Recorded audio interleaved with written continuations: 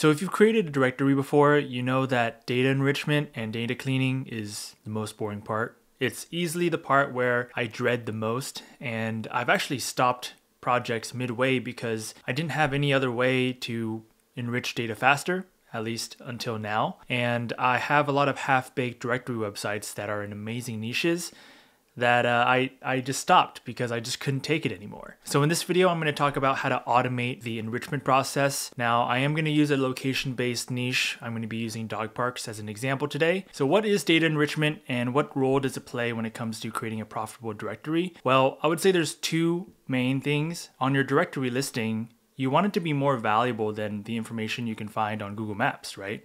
Otherwise, people would just go to Google Maps. And the second thing is that it's going to have a role when it comes to SEO, because having unique and tailored listing descriptions for every single one of your listing pages is going to be really important. It's going to allow you to rank for more keywords. It's also going to provide value to the person visiting your website and checking out a specific listing. If people are staying on your website, clicking around, they're engaged, and they keep coming back, those are good signs that are going to tell Google to boost your website up in the rankings. Those user metrics are huge nowadays with all this AI spam. Most times people create AI generated descriptions and they're not very tailored to the actual listing. It doesn't provide much value, but I'm going to show you how to create a very, very high quality and tailored description. But before that, I am going to be showing you how to enrich your data first. Now, your data enrichment will look very different based on what niche you choose for your directory. But just thinking off the top of my head, let's say that you were creating a directory on your local game store and you wanted to create a nationwide directory on all the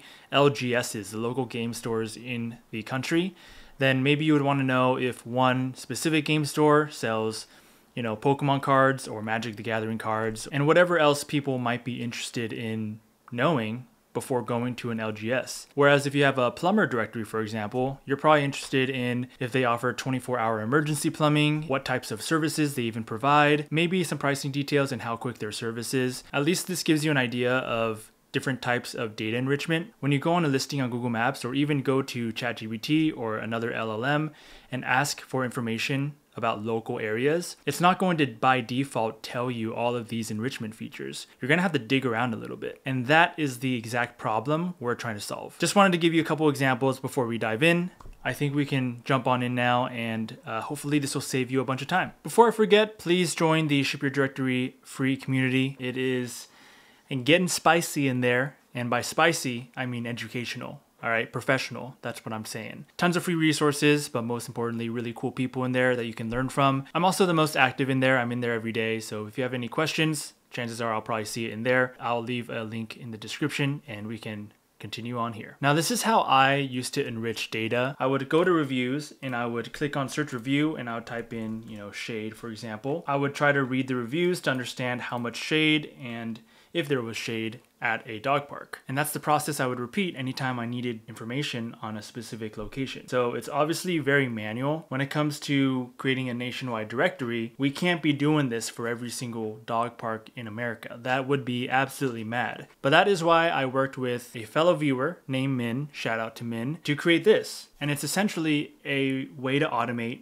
exactly what I just showed you. So the process goes like this. I scrape this data off Outscraper, every single dog park in the United States. I'm not going to go into it in too much depth, but you essentially need to clean your data once you scrape it. Now it comes to enriching the data. And when it comes to enriching, I always use Google Maps as a reference to understand what people want to know. And I look at the review tags. And this is one example here where we can see that shade is a popular feature that people expect to see at their dog parks. People want to know if there's parking, water bowls. So using these Google tags, we can uncover a lot of the common patterns, the common features that people want in a dog park. Now, another way you can figure out what is important in terms of data enrichment is you can use Ahrefs and you can search up your keyword, and chances are it's worth adding as an enrichment feature if you see that there's a lot of volume. So off-leash dog parks is one, indoor dog parks right over here. And lastly, you can use Reddit. That's a great free resource. If you just want to stick to Google Maps and Reddit, start reading forums and different posts to understand what is most valuable when people make their decisions on different places and locations they go to. That's a great option. Now, since I am working on a full build out video for dog parks, I might as well show you all the different enrichment features that I found. There are shade, bags, water, indoor, outdoor, off-leash, bench, trash cans. The list goes on. So how it works is pretty straightforward. You start by uploading your CSV file, but before you actually upload your CSV file, you definitely need the Google Maps URL or the location link. So real quick, what I mean is, this is Outscraper, and if we scroll down to the bottom in parameters, we can scroll all the way down to location link. Now this location link is essentially the Google Maps URL, so you definitely need it in order for this to work. So this is my scrape data from Outscraper, and as you can see, here is my URL. And if I just click on the first one here, that is the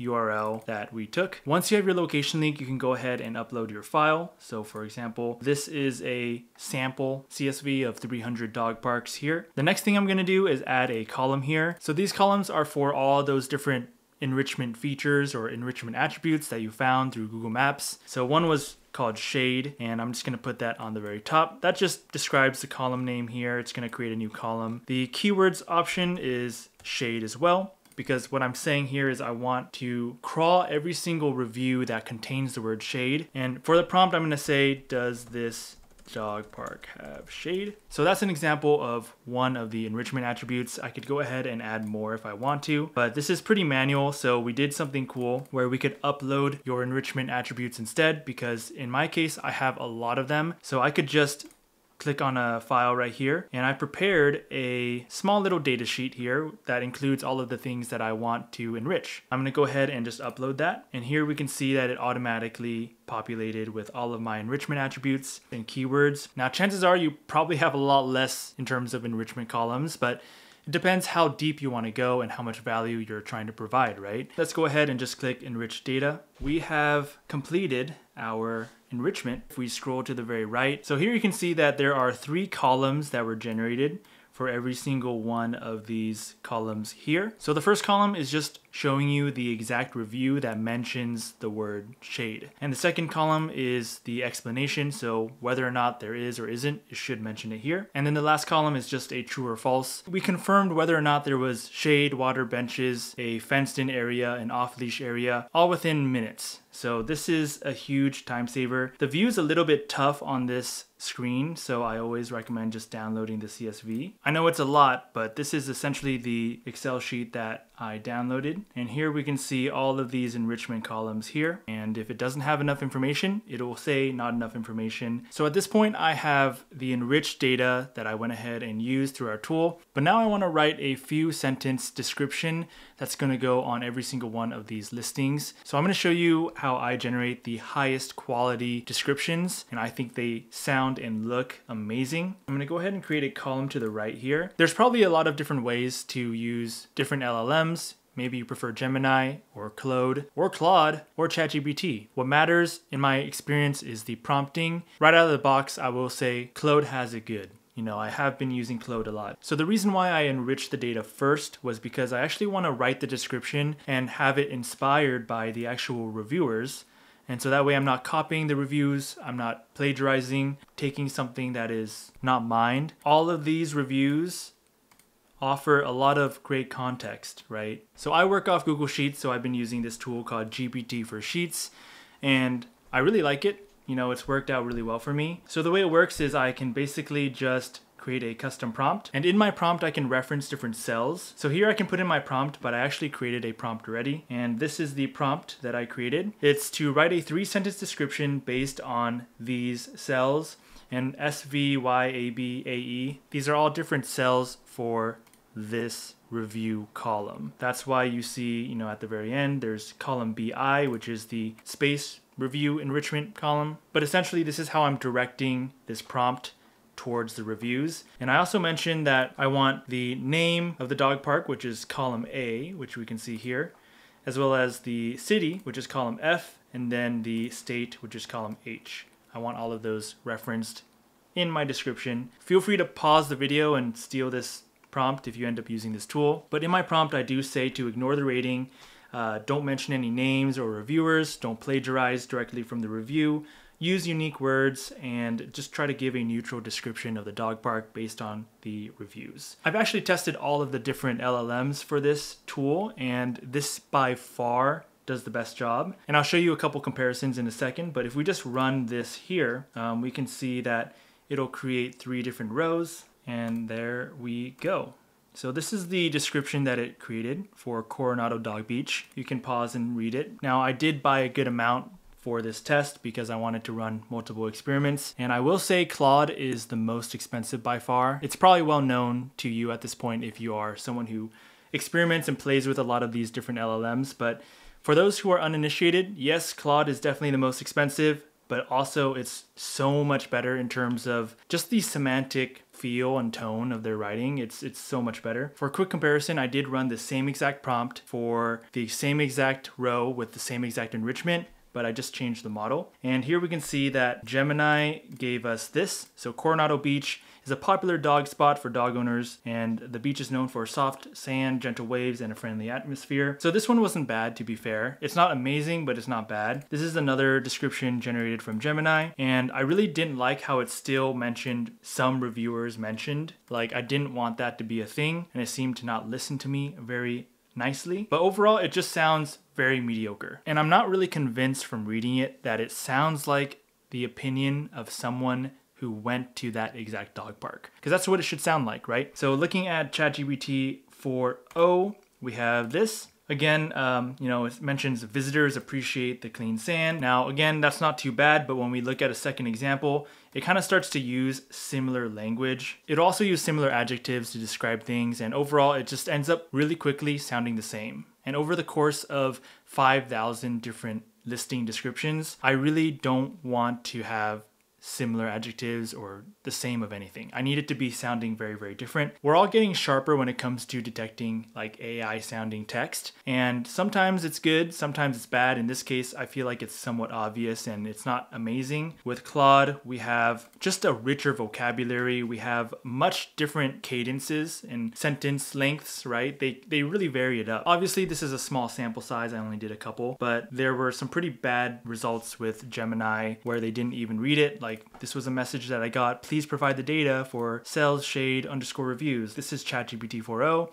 Sure, please provide the specific details. Whereas Claude just went ahead and did its thing. Never had to worry once about the quality of Claude. I'm not even working for them, so I don't know why I'm talking them up so much, but the product is great and I'm really happy with it. It does come at a price because it's the premium option, but in my opinion, it could be worth it. However, I will say with better prompting, I could probably spend more time just crafting an amazing prompt and then just using Gemini, and it would be super cheap. But for this project, I am against time because I am trying to do a full build out video where I build the entirety of dog parks. So I decided to just buy it. But you could probably get away with using Gemini and just prompting it much, much better. So that is how you can do a really high quality job enriching your data and not have to spend literally days and days to clean and enrich a massive data set like this dog park one, for example. I hope this is valuable to you because that's why we made it.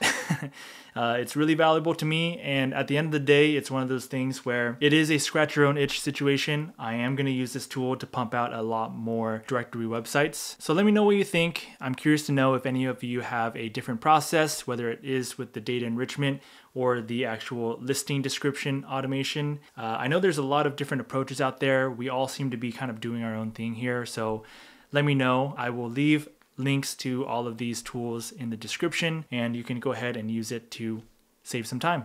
And that's the whole goal. But as always, let me know if you have any questions around this tool, and let me know if you have any errors. Our enrichment tool is in its infancy. Like, we just launched this to the public. We do expect there to be some challenges and hurdles, but we're ready to make it right. Just let us know if you had any issues, and if you didn't, also let us know. Don't forget to join the free Ship Your Directory community. That is the place where it's poppin'. But if you haven't already joined, then I hope to see you there. If you have, please keep me posted on your progress and your directory builds. With that, guys, I'll catch you guys in the next video, and hope you have a great day. See ya.